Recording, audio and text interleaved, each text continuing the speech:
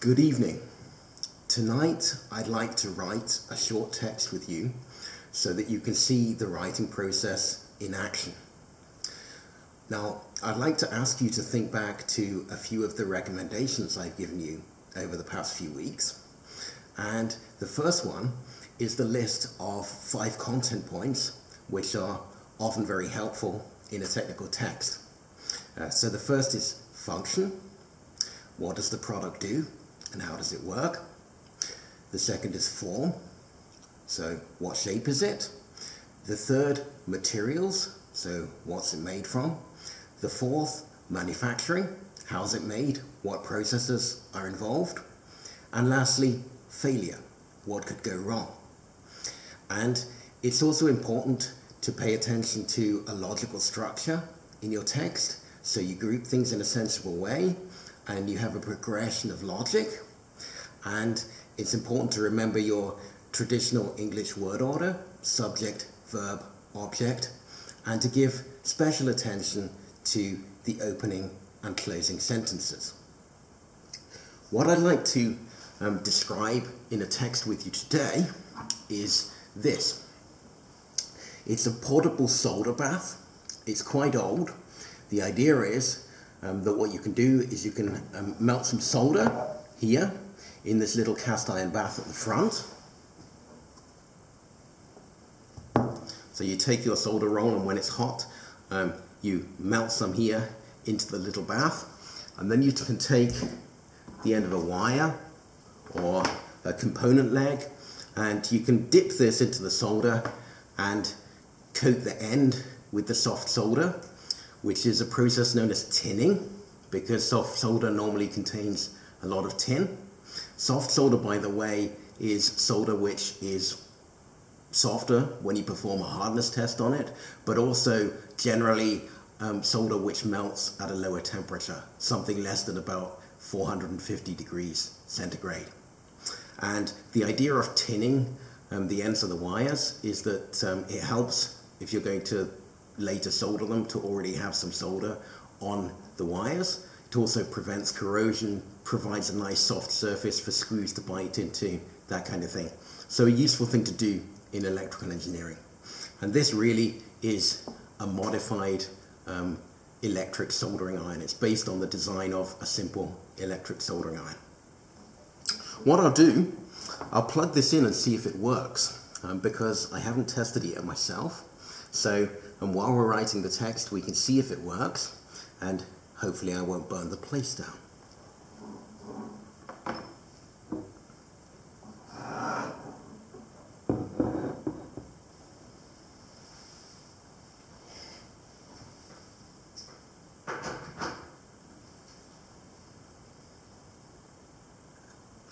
Now, when we're writing the text, the first thing that we need to think about is the opening sentence or the topic sentence.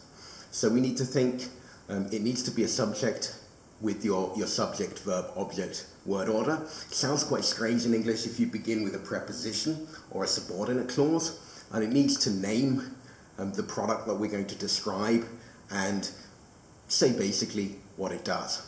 So here we have a portable solder bath.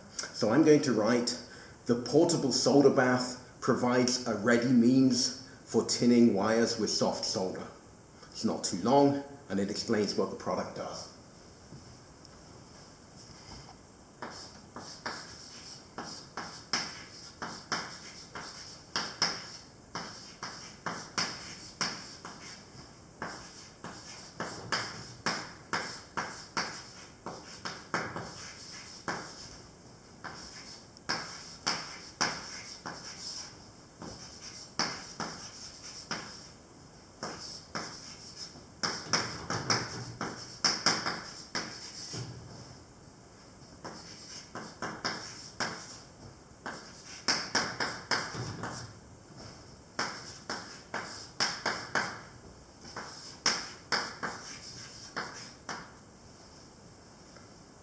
So, we have our opening sentence.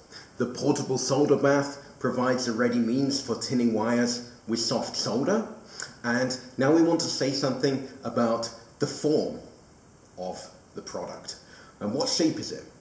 Now here, I'd say you've got two options. Either you can say that it's based on the design of a simple electric soldering iron, or you can pick something else. And the thing that strikes me is it looks like a hammer. It's more or less the shape of a hammer. It has a shaft here, it has a wooden handle, it has something which resembles a hammer head. And this is the one I'm going to pick for today. So, now that we've named the subject of the text, we can begin the next sentence with the word it, which is then, it's obvious that it refers back to the portable solder bath because that's the only thing which is in plural in the first sentence, and it's the subject of the text. So, we can say, it resembles a hammer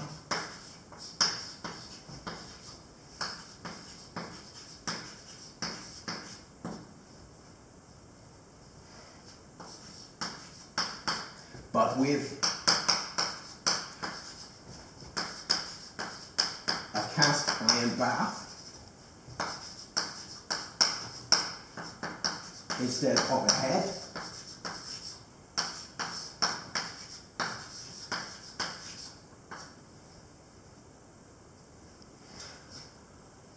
Now we'll mention the other differences, the electrical cord here.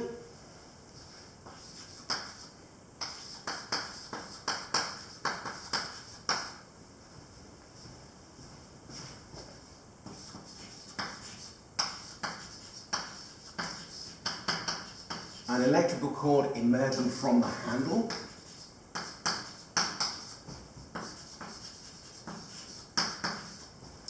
And if you've noticed, it also has two thermally insulating legs here.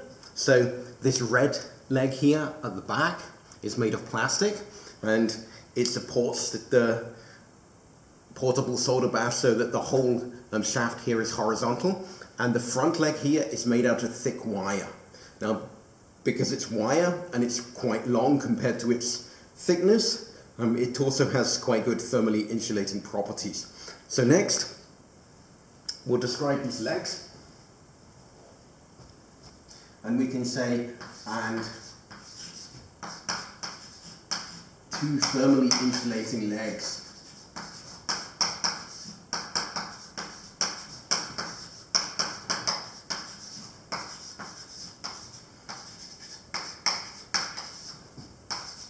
On the side. Because this is quite long, and then these here are the ends, and these are the sides perpendicular to the ends.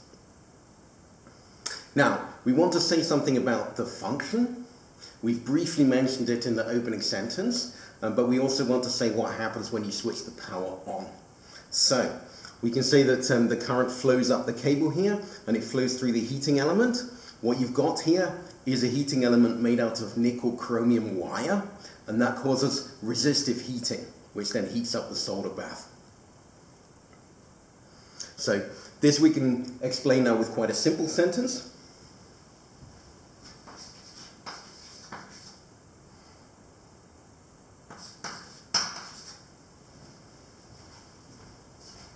When the current flows,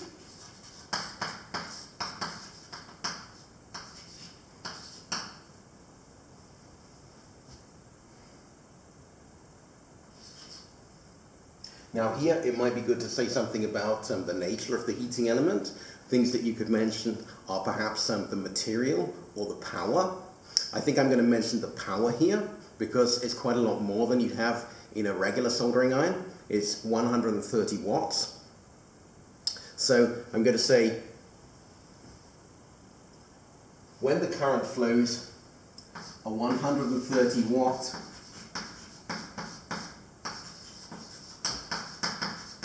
heating element inside the bath, which we've already mentioned, melts the solder. And you can see the shape of the bath is such that you can easily take the end of a wire and dip it in and maybe shake off a little bit of solder so that you've got a nice thin layer on the wire. This here is called a spout, as you'd have on a jug. So you can say a spout on the bath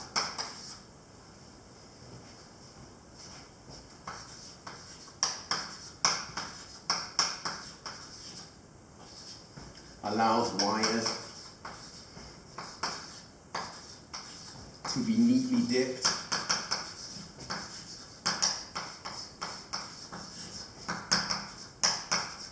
in the solder.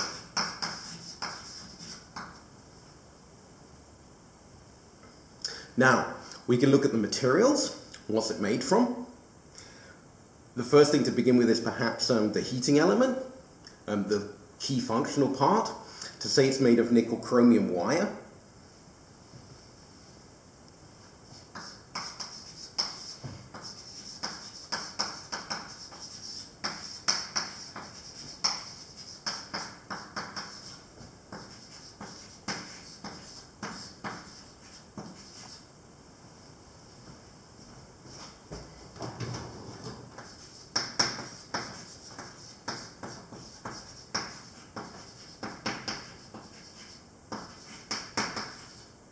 And we can continue the sentence like a list. So the heating element is made from nickel chromium wire. We've already said earlier that the bath is made from cast iron. So we can look at the shaft here, this part in the middle.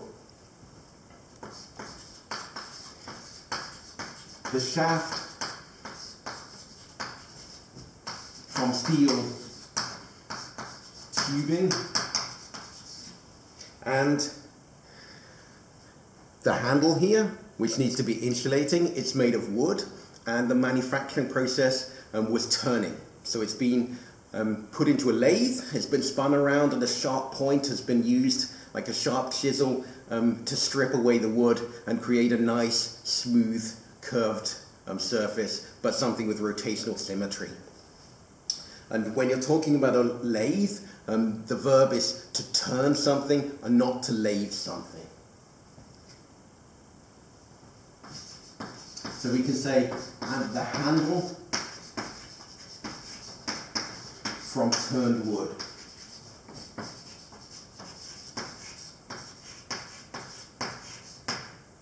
You notice here that when you've got two words serving as an adjective, like nickel chromium and cast iron, where we refer to the cast iron bath, then when it's two words serving as an adjective and it's in front of the noun, then it gets a hyphen. When it occurs at the end of the sentence, it does not. So if he said, the bath is made from cast iron, that's left with a space and then without a hyphen. The exception is when one of these words ends with an ly, like a highly regarded professor, that would then not be hyphenated.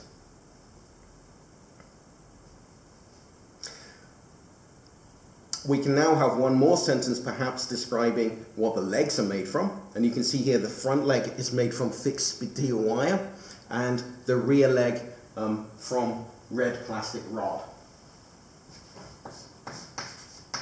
So we can also add an extra word here to emphasize the function. The front supporting leg is made from thick steel wire, and the rear leg from red plastic rod. Rod and bar are more or less synonyms, but normally bar would be used with metals. Now, how could it fail? Two very likely things that could happen. The heating element could corrode, and the cord here at the back, where the current flows into the soldering iron, this could fail through fatigue. So the small wires inside, when they get bent back and forth, they could crack, and in either case, you'd have an open circuit. So you could say failure is most likely to result from an open circuit, and then you could name the two things that could cause the open circuit.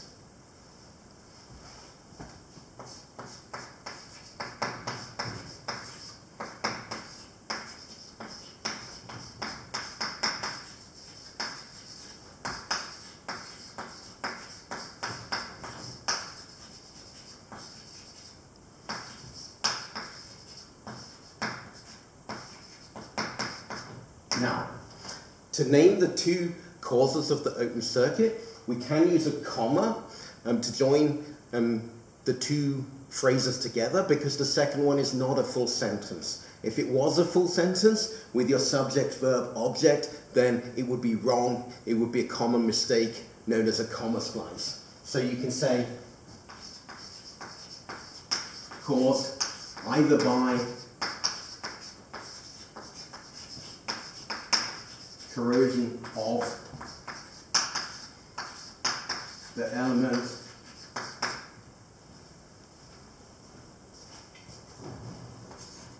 or by fatigue of the flexible cord.